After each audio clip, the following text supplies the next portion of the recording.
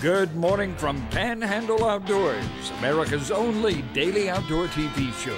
Your source for fishing, hunting, and information for folks who enjoy the great outdoors. Now sit back, relax. It's Panhandle Outdoors. Good morning, folks. Welcome to Panhandle Outdoors. I'm Winston Chester. Glad you're here this Wednesday morning. Got a big show lined up. But first, I always want to take a look at the weather. This cool air coming in tonight. I know it makes you feel a lot better. It makes me feel better.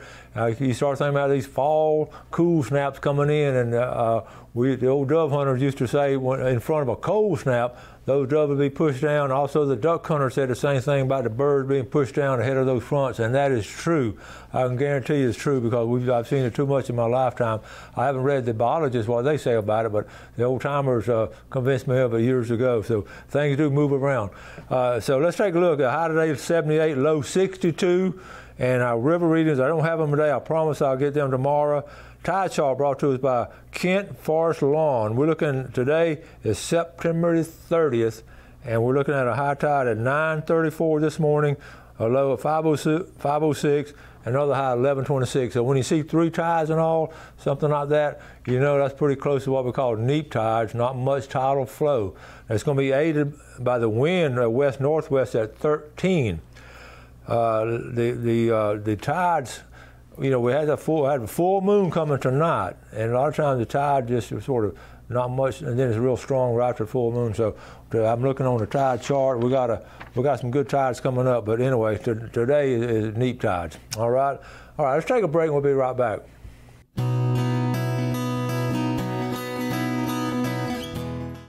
Okay, welcome back. Let's take a quick look at a sort of a midweek report because this cool air gets me thinking about one thing we haven't talked a lot about on the Friday fishing reports the last 2 weeks because I looked at my notes. We haven't talked about the flounder. The flounder getting ready to move now, so you know, be aware of that. The flounder and the mullet. October, the row is right, and I want to see some of y'all out throwing a net, and I promise you I'm going to get that instructional video up pretty soon on throwing the net.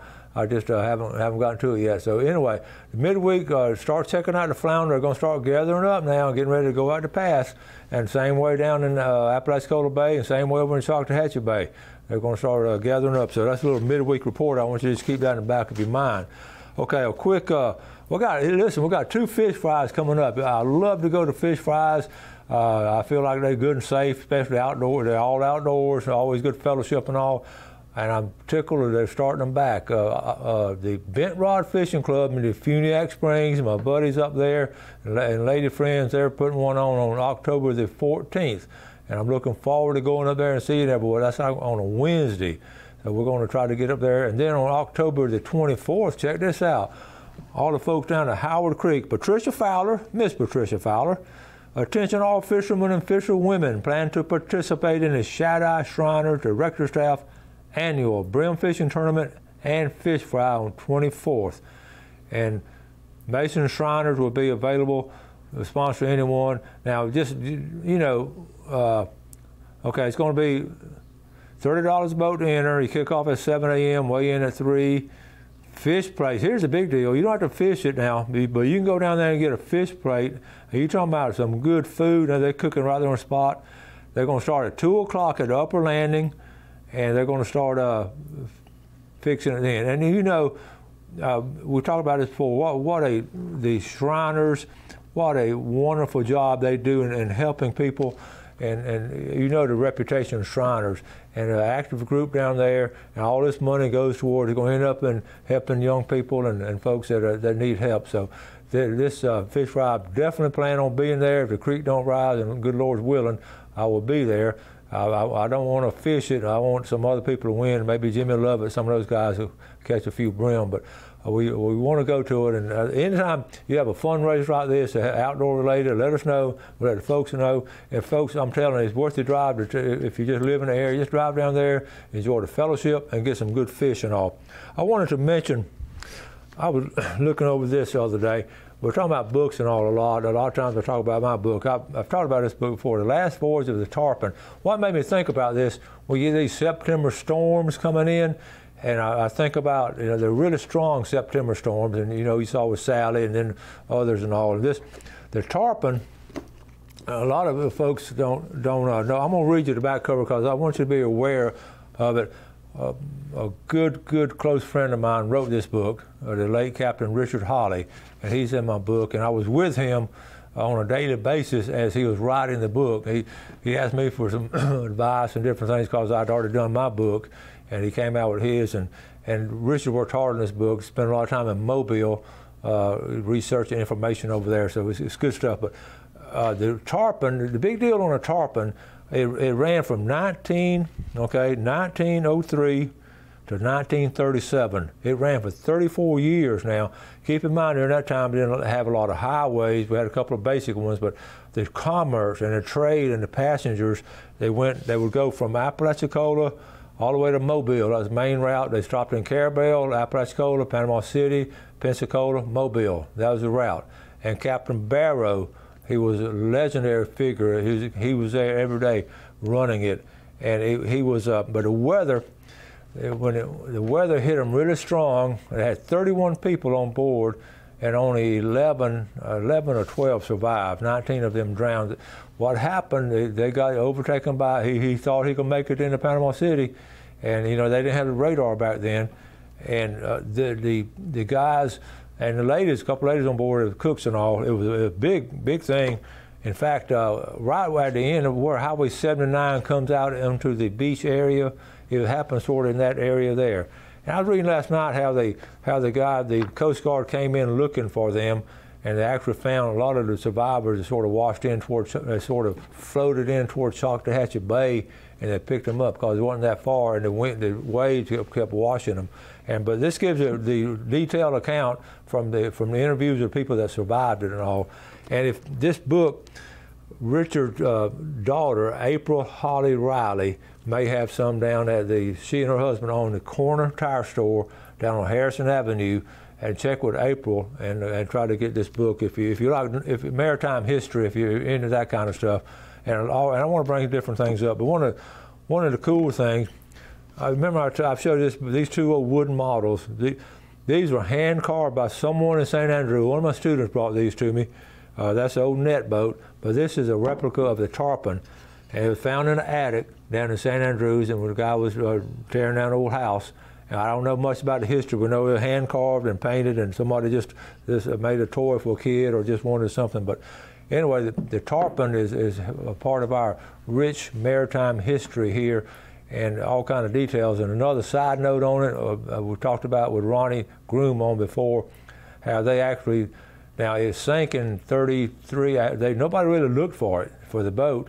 And then in the 50s, late 50s, Ronnie Groom and all of them were getting into diving. Ronnie was a leader, and Ronnie and a couple of guys on a boat and put Ronnie's brother behind the boat. They knew about what area, and he was holding on to a rope with a mask on, and they pulled him back and forth in the area for hours until he found it. And they found it by finding the amberjack that had been on it, and they were the first ones to actually dive. So I just think that's some really cool stuff. So I just wanted to show that and share it with you.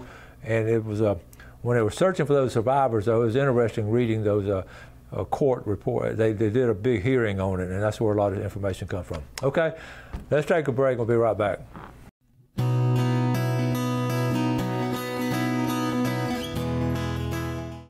Okay, welcome back.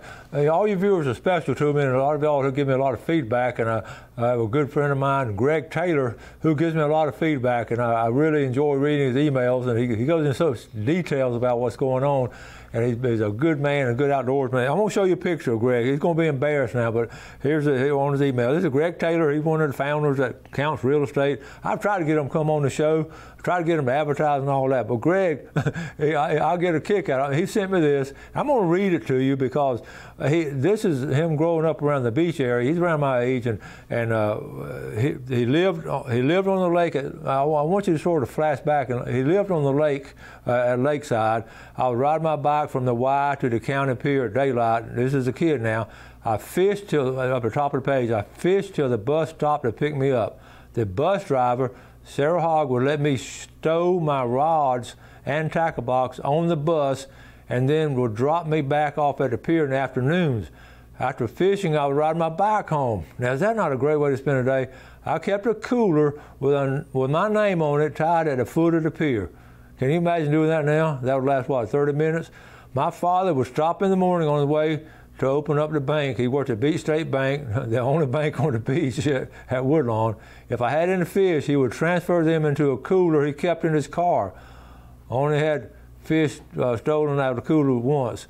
I would also, number 2, I would catch a bucket of live alewives at the pier and take them home and bass fish with them in Loyal Water Lake. Flashy silver alewives. They were deadly and bass couldn't resist them. Number 3, I would strap big ling or kings across my bike basket and ride home from the county pier to Lakeside. Is that not cool stuff? Number 4, I'd shoot ducks on Loyal Water Lake behind my house at daylight before anyone got up. And number 5, I would strategically place 4 or 5 concrete blocks along the shoreline in waist-deep water along the shore of West Bay, around Holiday Isle, the golf course, sitting on the blocks with a single branch stuck in it with my mallard decoys and kill my limit of 10 bluebills and an occasional pintail of mallard, et cetera, et cetera. Anyway, I just wanted to share what Greg and I, he emails a lot, but that was growing up in the area in the 60s and all, and what you could do, and that just was refreshing to me to read that, and I wanted to share that with you because so many people live there now. You can't do any of that stuff. You can't shoot ducks on low water. You can't leave your ice chest out there. You can't put your rod and reels on the school bus and ride to school, but those days you could, so I hope you enjoyed that. Now, let's move on up. The other day I had the video from Haney. I didn't get it all in. I showed the auto tech. I have about 4 minutes left showing the, we went to Alex and I went to other part of the school and showed you some other things. They're really interesting stuff. And the thing about these classes opening up in October, that's why I want to show them now, and maybe we'll help some people out. So we got a little 4-minute video wrapping up our visit to Haney Tech. So Jeff, let's go ahead and roll that. Hey, Alex, tell us where we are now. We've walked across campus and so we are in the medical administrative specialist and the office administrative specialist, and these are our 2 amazing instructors. This is Debbie Farrell, and if you want to share a few words about your program, and then when you finish, we will have Heather Marshall talk briefly about her programs because both of these programs currently have openings. Okay, tell us about your program. All right, well, we have office admin and medical admin, and we do a terrific job preparing women and men for the future in business. We get them certified in Microsoft Office Specialist, which includes Excel, PowerPoint, and Word. They learn procedures, office procedures, soft skills in today's world about attendance and being there, and then we prepare them towards the end in interviewing, job readiness. Our big thing right now is there's such a demand in medical admin here in our city in Bay County, and so we've added a lot of things to our course and our program with medical admin. We just recently added, and Ms. Marshall can let you know about electronic health records. It's a big thing in the world today. Mm-hmm. Okay. So once you get to the medical, you're learning coding, transcription. You're also learning electronic health records and scheduling patients and taking insurance. So they are really prepared to go into a medical office and be a great employee by the time that they leave here. And this is special because you came from this program, or? I did. I actually was a student in this program at one point, and then I became the para here, and then eventually they decided that I was qualified enough to become the instructor here. It's a great full circle for me. It feels very satisfying to be here, and if anybody can help these students, we can, because I've been there and I've been in the seat and I know exactly how the program works. The other thing that we do that's awesome is we have externships from all over here in the community in the medical offices, and the students actually participate in work-based study at the medical offices for 5 weeks. So it's a terrific experience for the students. It's a great opportunity for them to be out in the workforce and in the local community, and for the local community and businesses to know how our Haney students are as employees. It's very helpful. That's a great idea. And you got plenty of room in here. I mean, you got some great And one of my favorite things about this room is your floor. I love it, seriously. But this shows people we're still not quite back to where we were. That's right. So, Right. And we still work hard just to try to get I there. know, y'all just kept on keeping on. Well, thank y'all so much. Okay, thank you. Thank you for stopping by.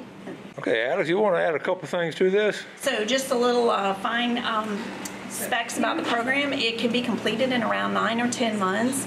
If you start in August, it can usually be completed in a full school year.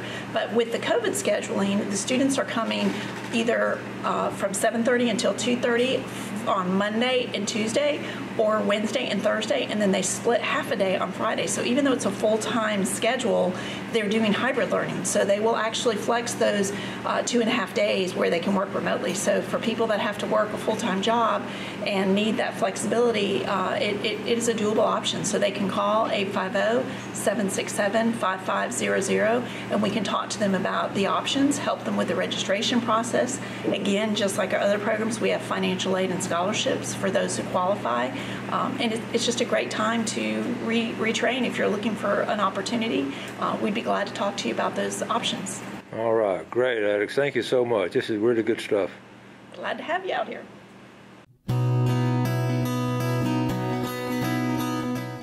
Okay, welcome back. Let's look at our fishing game time today on a one-time, brought to us by Blue Water Outriggers down in Port St. Joe. We're looking at 10:53 to 10:53 to 12:53. I've got a couple of pictures I want to show you. One, don't forget, I showed this the other day, the first annual Smoker King of the Pier, the Yak Tournament. I mentioned this Monday, and go ahead and sign up for it because it runs from October 1st through 31st. Go ahead and be aware of that and sign up. There's a phone number on the bottom there. And like I said, Monday, it's good to have these back here into our situation where we have them. I got this email too. Ben Steele sent this to me. This is funny. Ben Steele said, Winston Chester thought you might want to put this on the show. And it's coming, this woman had all that rain over there the other day. This is flounder fishing has improved in St. Augustine, folks. This is a flounder on the highway. I told Ben, I think, I forgot, I commented on it. I said, we need to send this to FWC because they're telling us we don't have any flounder. But that's cool right there. And it looks like it's in the walkway, so he's crossing at a good point. So thanks, Ben Steele. Ben Steele, one of our loyal viewers. And I want to share this. This is from one of my students. Actually sent it to advice from a tree. She's one of my former students, and she was out. That's out in Arkansas where she is walking through the woods, and she talked about this, and she just loved walking in the woods. She and her husband and the kid. Advice from a tree: stand tall, remember your roots, drink plenty of water, embrace your natural beauty. Think long term and enjoy the view. And I thought that was so appropriate, especially to give that to a young person and let them look at it. So anyway, I wanted to talk about that. Also, the other day I ran across some information. I chuckled at it because we almost can predict this, and we're talking about the wild hogs, and we talk about them on occasion, pretty regular, talking about the wild hog population and how they really get into the farmers up in here, the Panhandle especially, how they get in the farmers' fields and they're hard to control. And I ran across this, and it was an article. Actually, let me see. This was actually on a Fox News station. Rising populations of wild hogs are worrying the experts. Many deemed it they have some super pigs. And so I found some research. And here, of course, here's just a picture of them. The photo shows feral hogs eating corn at a deer feeder. This is out in Texas, Associated Press and Texas A&M Research. So that's some strong people in Texas A&M and Auburn and Florida, and those outdoor oriented kind of programs they have when they're talking about it. And I was reading some notes. I took some notes on them. The U.S. Department of Agriculture said we have 9 million hogs in America. And they estimated from the farmers there's $2.5 billion worth of damage. Remember, I was telling you all this. I didn't realize it was that extensive across America, that kind of damage from wild hogs. And so they say it's a feral time bomb getting ready to go off. And somebody said, well, it could be a feral swine bomb. I thought that was cute. They used to be in 17 states. Now they're in 39 states. So they're spread. But here's what's worrying people. It's sort of like with, they'll breed with domestic hogs and then they'll crossbreed. And when that kind of stuff happens, you start getting hybrids. And they actually sometimes it's like mixture. When you get two dogs, two different breeds and all, you get a different mixture. And a lot of times a hybrid is stronger as far as resisting the elements and all. And they're saying, the experts are saying, with this crossbreed, they're testing that what they think are two things. They have a stronger sense of smell, number one, and number two, they're thinking they're more intelligent in getting away from traps and all. Because you know how easy it is to trap. In the old days, you just trap them and put some corn in there to go right in there. They're saying these new wild hogs, or this hybrid of wild hogs, are getting a lot harder to be trapped because they're more intelligent and they have a stronger sense of smell. So if a man has been around there for a while, they can smell them. This is something I'm going to look more into this. We encourage you, all of you, on a regular basis to let's go out at night and shoot these hogs. It's all legal. It's a fun kind of thing to do. You have this, night vision optics, and it's a fun thing to do. And again, it's helping the farmers in the area. And we've talked about it before. And we've actually been on some hog hunts, and with Walter and Whitney before, and different people with our Alpha buddies up there.